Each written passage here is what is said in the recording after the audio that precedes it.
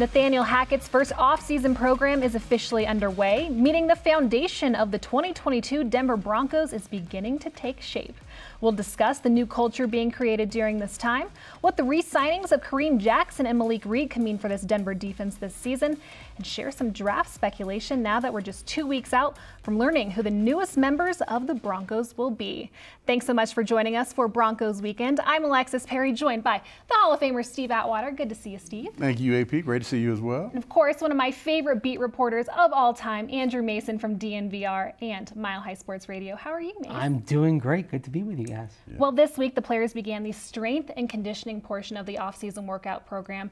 And while this portion is completely voluntary, there has been quite the turnout, probably because of the expectations this team has set for themselves. Take a listen. New culture, to new staff, and as one of the leaders on the team, I feel like it's important to show up, be present, and to start building the camaraderie, because no matter how many guys are back from last year's team, it's different. The expectation, the standards are been risen to, everyone's best. Everyone in the building is understanding that, we have to operate at a different level. We're operating at a different standard. And, I think it's Russ plus, Coach Hackett, the new coaching staff. I think everyone is bringing that new juice, that new energy into the building, and I think everyone is buying into it and understanding, what the standard is. There's no denying the different energy and vibe in the building, the confidence, guys are walking around with. We want to compete and hold up that Lombardi trophy at the end of the year. The number one thing we've talked about so far is like, man, it's just, this is great. We know we're going to be, we're going to be competing, we're going to be in games. There's obviously Russ is known for a bunch of different things, right, in a positive way. But what an opportunity defensively to kind of like solidify it, though. Maybe he doesn't have to have a fourth quarter comeback. We get those stops that we needed. All phases got to step up now, especially the defense. Well, it is clear that this team has its swagger back, and they've only been at the facility for a few days. So how can you guys already tell that Russell Wilson and Nathaniel Hackett have already had a profound impact on this team?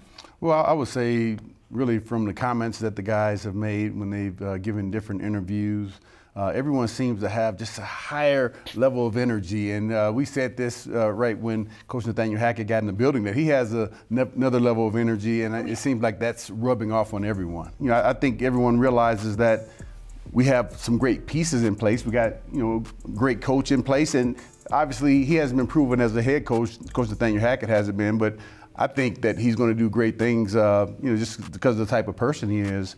But they're going to have to really just get on the same page. They know a lot of work still has to be done, and no championships have ever been won this early in the offseason. So a lot of work has to go in, and I think they can get there, though. Yeah, the energy, I think, some of it's obviously Russell Wilson walking in the building, because a quarterback can have that profound change, but it's not either Russell or Nathaniel, it's both combined. And I think they're both on the same page in terms of the energy they're bringing. Now, I think Russell Wilson, with what he's accomplished as a quarterback, there's kind of a higher standard being brought in. And Nathaniel Hackett, I think his goal is to make a more positive, holistic environment. Like Justin Simmons was saying, the first meeting that they had earlier this week, it wasn't opening with football. Justin said, hey, usually a coach comes in, talks, says who I am, what my philosophy is. Nathaniel comes in, first meeting, he's greeting guys as they walk in the door, and then he's opening saying, hey, congrats to Brett Rippon, just got married. It's about more than football. He's trying to build a team of people that come together when it matters most. And so that's really profound to see in terms of the energy and culture change. I think that's extremely important, too. That's one of the things I've always said. If you get a young guy or any player to let you know that you care about them, they'll run through a brick wall for you. Steve, as someone who's experienced a couple of coaching changes from Dan Reeves to Wade Phillips, then Phillips to Mike Shanahan, it takes a little while for things to really come together. How long does that usually take? Well, obviously it varies with different teams. I found in my experience at least 6 months, though. I mean, I'm talking like into the season when actual bullets are flying. Everything I think will go pretty smoothly up till training camp, and then once we start having the preseason games, the coaches will get a chance to see these guys in live action and see if what they thought these players were, they actually are. And I'm sure some things will change as the year goes on. They'll probably be disappointed with some guys, and they'll be, over the top with some guys. But, generally speaking, I would say at about the 6-month mark, I think the players will have a good feel for the coaches, and the coaches will have a good feel for the players. Mace, can you put it into perspective just how critical it is for these guys to be here and to be going through this offseason program, given the fact that obviously it's such a new regime? It's massive. I mean, for guys that are on the fringe of the roster, for example, they don't want to waste time in making an impression, even though you can't do teamwork right now, offense versus defense. You can make an impression just in the individual work. You can make an impression in terms of how you are in the meetings, how you're absorbing what the new coaches are throwing at you, because there is a schematic transition for everybody in that building. I mean, as Bradley Chubb said on Thursday, there are a lot of similarities defensively between what Ejiro Evero, defensive coordinator, is bringing in, but the verbiage is different. So you're going to have to adapt a little bit. So just getting those things down pat, and then again making that good first impression, it's going to be huge for a lot of these guys, because one thing that the coaches said a couple of months back, they weren't going to rely too heavily on the film from last year. They wanted to see the guys when they came in and get to know them then, and even start drawing up things schematically based on what they learn about those guys coming in. So, it may be just April, but this is still a really crucial time in the development of this team. Steve, your first season under Coach Shanahan, with John Elway under center, the Broncos finished 8-8. And while it's clear that this team has a new energy and attitude that will make for a much better product on the field this year, given the new coach and the new system, what are some realistic expectations for this team here in 2022? Well, I think what Broncos country wants to see most is that when the players are on the field, I say this time and time again, they want to see great effort. They also don't want to see a bunch of missed assignments, a bunch of guys running wide open. They want to see, if a guy catches a touchdown pass, they want to see a defensive guy draped all over him and just say, hey man, that guy made a great play. But I think realistic expectations, I would say record-wise, 9-8, anything 9-8 or above, I think is a very successful season. Even if it's 8-9, I still think some things will be learned. The coaches will know the players much better, and they'll have a much better idea of what needs to be done next offseason. I think making the playoffs, being one of those 7 teams out of the 16 in the AFC, that is a successful year. And even then, like Steve said, 9-8, 10-7, you could miss the playoffs at 9-8 or 10-7 and still have a year that foundationally is getting you on the right track to go where you want to go. The thing is, this conference is it's stacked. Oh, yeah. The AFC West is stacked. But then you look around, and number 1 seed from last year sitting there, the Tennessee Titans, they're going to get Derrick Henry back. The Colts are improved with Matt Ryan. You go to the AFC East, the Dolphins are better. The Bills might be the favorite to be number 1 seed. The Patriots are a playoff team. And the AFC North is stacked pretty well, top to bottom. So there are going to be teams with Super Bowl aspirations, legitimate Super Bowl aspirations today, that are sitting there with their noses pressed against the playoff glass in January. And this team could have a lot of things go right, set itself up for the long term, and be team number 8 in that mix. And I would say it might be frustrating for Broncos fans if that happens, and even frustrating for the Broncos themselves. But long term, if they've taken the steps to kind of get the foundation right, they've got time. Russell Wilson will almost certainly sign a long-term deal in the near future. This should be a multiple-year window, a several-year window to get this right. So it's not a failure, I think, if this team barely misses the playoffs. And Russell Wilson keeps saying that he wants to play another 10, 12 years. Yeah. That's good news for Broncos fans. Oh, this is definitely great news. I know that's music to George Payton's ears, it's music to our ears, it's music to everyone's ears. And, he's played at such a high level throughout his career. And I think him being in a system where he gets to showcase his passing skills even more is just going to do wonders for him and for our team. Well, we need to take a quick break, but coming up, we will discuss some of the most recent free agent signings and workouts. Don't go anywhere. April 23rd, 1989, Steve Atwater got a call from the Broncos on day 1 of the NFL Draft. By the end of the next decade, Atwater was a 2-time Super Bowl champion, an 8-time Pro Bowler, and a member of the All-Decade team. Next stop, Canton. Join us for an in-depth look back on Atwater's Hall of Fame career as told by the smiling assassin himself. Steve Atwater, The Road to Canton, April 21st at 8 on Denver 7. Kareem is an unsung hero in the back end, and I don't think he gets enough credit, especially with the volume that he plays at, and obviously going into year, I believe it's 13 or 14, one of the two, and he's old.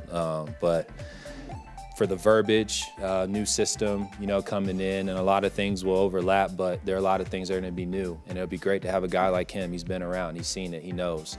It's going to be great for our younger guys, to learn from him and to overlap, like, all right, this is how we did it last year, right? But this is how it connects. And obviously I can do those things too, but not nearly at the level that Kareem can do it. And so he's one of the most competitive guys I've been around. And he gets you going. I would say I'm cool, calm, and collected most times, but as soon as he starts chirping, he just fires you up. And so it's exciting. Welcome back to Broncos Weekend. Alexis Perry here alongside Steve Atwater and Andrew Mason. Guys, we just heard from Justin Simmons. Great news for the Broncos defensive backfield. Kareem Jackson just inked a one-year contract the day after celebrating his 34th birthday. So as we take a look at his stats from 2021, why was this yet another great decision by George Paton? Well, I think first of all, I think everybody knows that he's one of the leaders of the defense. He has the respect of really the whole team. He plays with so much heart and so much passion. I always say this, he's not a very big guy, but he plays with a big heart. And I think that rubs off on a lot of players in the room, and a lot of players want to emulate his style and his speed of play. Yeah, human bowling ball, right, Mace? Yeah, he is, and the attitude as well and the leadership that he brings. I think back to the mid-2010s, the no-fly zone, and that defense, as they said, had a bunch of dogs. Yep. And we're still finding out who some of the dogs are on this defense going forward, but K-Jack has that in him. And then just kind of schematically in terms of personnel, you've got Caden Stearns, who you like, and he's developing, but this kind of gives you an insurance policy. Now you're set 1, 2, 3. You've got safeties that you can trust, and with a potential emphasis on 6 defensive back formations, I think there's going to be plenty of room for both K-Jack and Stearns to play as well alongside Justin Simmons back there at safety. There's going to be a lot of opportunities. You mentioned Caden Stearns, and I know guys like him and PJ Locke, those were guys who are probably eager to battle it out for a starting position this year. But why is this offseason still so important for those guys, even though Kareem Jackson is back taking his rightful place on the depth chart? Long-term planning, because even though you've got Jackson starting alongside with Simmons, there's still going to be a huge role. You're looking for that 6th defensive back, that dime back, and Caden Stearns did do that pretty well at times last year, and so PJ Locke, they have a chance to kind of make an impression in terms of sub-package roles, and so these next few months are going to be critical in determining that. And also, Kareem's on a 1-year contract, so if these guys, if PJ Locke impresses, Caden Stearns, even Jamar Johnson as you go down the depth chart, if they impress in this offseason, then you can start kind of making your plans for next year. George Paton can say, okay, well, these guys are coming along really well. If Jackson has just 1 more year and then you move on from him in 2023, it's okay because we trust the young depth we've got coming up in the ranks because we saw them in the course of this offseason. Yeah, I agree with you 100% there. And also, I think there are going to be injuries throughout the year, and you got to have great depth. And so for these guys, I think it's a clean slate with the coaches.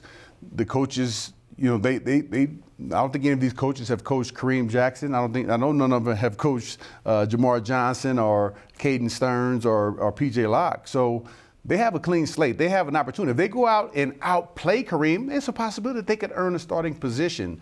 You might know something about that.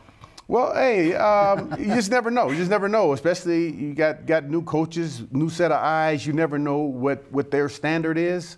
Anything's possible. But I think Kareem Jackson will be on the squad when it's all said and done. But, again, I think the Caden Stearns, Jamar Johnson, PJ Locke, they can all come into camp knowing that they have an opportunity. Right. It's not like the door is closed and Kareem Jackson, he's going to be our starting guy regardless of anything. They're going to have a chance to prove themselves, and I think that's a good thing. Well, outside linebacker Malik Reed, he also signed his restricted free agent tender on Monday. Pretty penny for him, too. A one-year, $2.4 million deal. He now enters his 4th season here with the Broncos. So what do you guys appreciate the most about Malik Reed's game? He's a grinder. I love his heart. I love his heart. He's always flying to the ball. He plays special teams. He never complains about anything. He's doing everything full speed. He's truly a professional.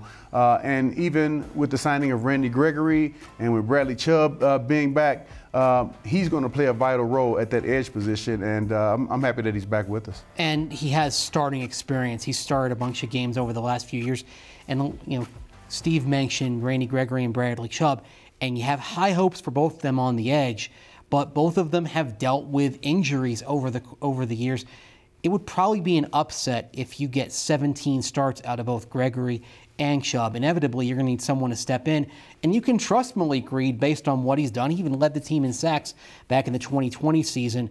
He has that experience to where if he has to go in and start for a few games, you're not sweating because you know he can handle the job. Well, you mentioned Randy Gregory, of course, Bradley Chubb. This is his first offseason healthy since 2019. But I feel like the signing of Reed says something about what this team thinks about the AFC West in terms of getting after the quarterback. So why is depth at this position so critical if the Broncos really want to reach their goal of winning the West? Well, I'll be honest, I think depth is important at all the positions. George Payton, he's mentioned it. Hey, everybody, especially in the AFC West, we got edge rushers coming off the end, and they're going to put pressure on the quarterbacks. And we can't be a team that lets the quarterback sit in the pocket for 3, 4, 5 seconds and just pat the ball around. And it's extremely important because, like you said, we have had injuries at that position in the past. That's not going to last. That doesn't happen this year. That our guys are able to stay healthy. But I think it would be the smart thing to do. If we didn't have depth, that would.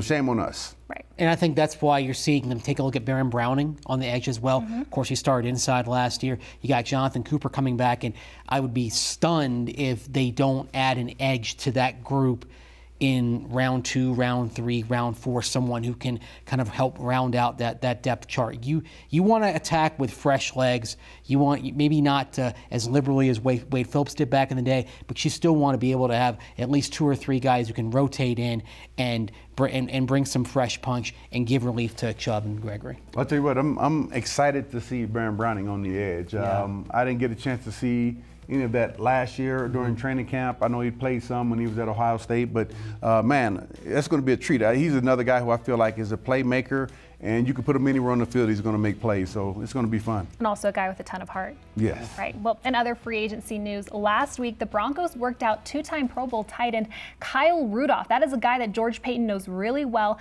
after spending a decade with him in Minnesota. So what do you guys think Rudolph's visit says about the Broncos and what they think about this current tight end room? Well, I think what it says is that they've got some pieces that aren't necessarily complete tight ends just yet. Eric Tomlinson, terrific blocker, plays at 265, plays like he's 285 or 290.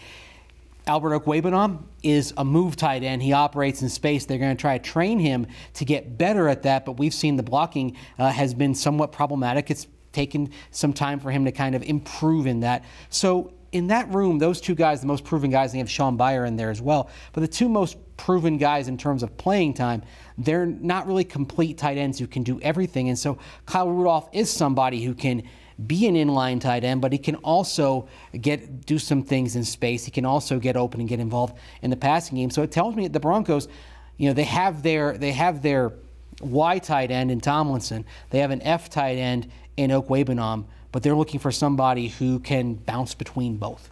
Well, Kyle Rudolph, he remains unsigned, so it is yet to be seen if Denver will be his next landing spot, but that is also a position the Broncos could bolster through the draft. Will they keep a CSU Ram here in Colorado? We will discuss that after the break. April 23, 1989, an unsuspecting Steve Atwater got a call from the Denver Broncos, day 1 of the NFL Draft. By the end of the next decade, Atwater was a 2-time Super Bowl champion, 8-time Pro Bowler, and a member of the Hall of Fame's All-Decade Team. Join us for an in-depth look back on Atwater's Hall of Fame career. Steve Atwater. The Road to Canton, April 21st at 8 p.m. on Denver 7. Thanks for sticking with us for this final segment of Broncos Weekend. We are just 2 weeks away from the 2022 NFL Draft. Like we all know, the Broncos, they do not have any first-round picks, but they do have 5 picks between 64th and 116th. So that's not to say we couldn't see the Broncos move up. So Mace, I'd love to get your thoughts. How likely is it that the Broncos move up? And if they do, who are some realistic trade partners? I think it's more likely they move down than they move up. George Payton likes to have 10 picks.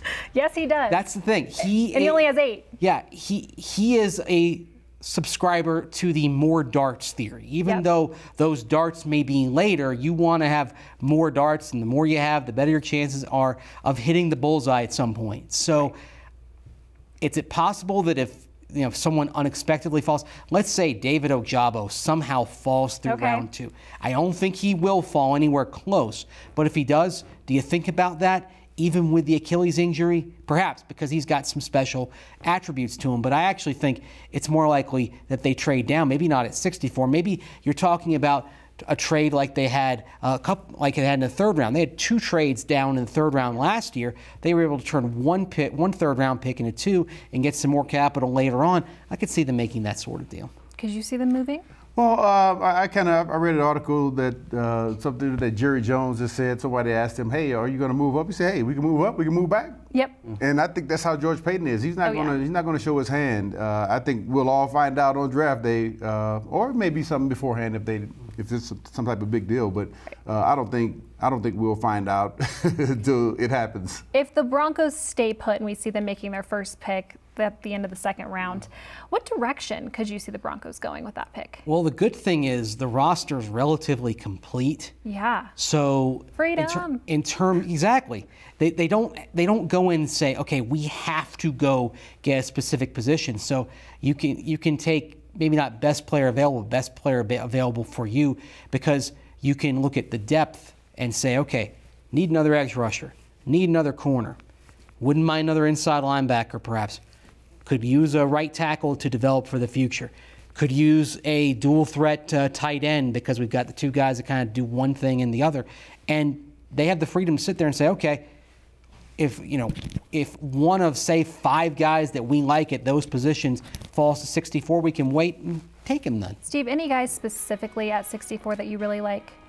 Well, it depends on the position. I mean, if we decide to go corner, there's a guy out of Mississippi State, Martin Emerson, 6'2", 201 pounds. I'm not sure if you've seen this guy, Mace. The guy only gave up 1 pass that was more than 25 yards this past year. I like the length on him. Obviously, he's got some more developing to do, but if he's there, I would like to take a look at him there. Mace, give me the name of one day 2 guy that you hope is wearing orange and blue this training camp. I'd love to see Abraham Lucas, a tackle out of Washington State, going to the Broncos. Now, he's a bit of a project, but that's fine. You've got Billy Turner, you signed in the free agency signing period. You pick a tackle. He doesn't have to start right away. Excellent pass blocker, has some work to do in run blocking, because in the spread schemes that they run at Washington State, don't really have much run blocking that's going to translate to the next level. But big guy, athletic, and again, like I said, relatively far along in his development as a pass blocker. I could see him coming in and being your starting right tackle by 2023. You know, I love this time of year because we are just all living in the land of hypotheticals, including Mel Kiper, right? He has CSU tight end Trey McBride going to the Broncos there at 64. A Colorado native, a 3-sport athlete out of Fort Morgan High School. He won the John Mackey Award as the nation's best tight end last year. So there's no doubt that he would be a great story. But Steve, do you think he would be a great fit? Well, for me, at 64, no, but maybe one of the other picks, maybe in the 3rd round. Obviously, he has the ability to be a superstar, but I'd pass on that. I mean, McBride would be really interesting. He doesn't have any real glaring weaknesses, and he's a pretty good blocker. He's 246 pounds, and like you compare that to example, you had Noah Fant, who the Broncos traded, and he was a little bit heavier than McBride, but a lot faster in terms of his time speed as well. And that's one thing where McBride kind of comes up short, is in the 40 time. That being said, good route runner and can make up for some of that, for some of the lack of time speed, at least compared to some others, with his route running. and he is an all-around tight end who can be the move tight end as well as the inline guy. Gentlemen, thank you guys so much for being here. We really appreciate it. And a big thank you to all of you for watching Broncos Weekend. We'll see you next week.